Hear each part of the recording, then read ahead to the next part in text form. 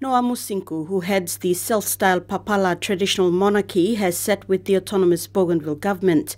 President Ishmael Toroama met with the U-Vistract leader and witnessed the reconciliation between Police Minister Thomas Tari and the faction at Tonu.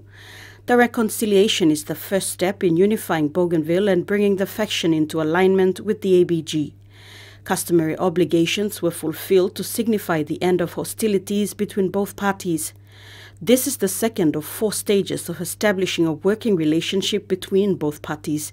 President Toroama was firm in his resolve that the ABG is the only legitimate government on Bougainville and invited the Papala traditional monarchy to unite with the rest of the region as consultation continues with the national government.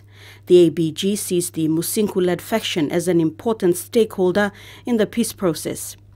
Earlier in the week, veterans mediators Barnabas Toby and Donatus Komoiki met with Musingku's key officers to organize this meeting. The third stage will involve a confession session and a declaration of commitment towards post-referendum process. The fourth stage are final dialogue sessions on how to resolve outstanding issues regarding peace, stability and unity during the post-referendum consultation period.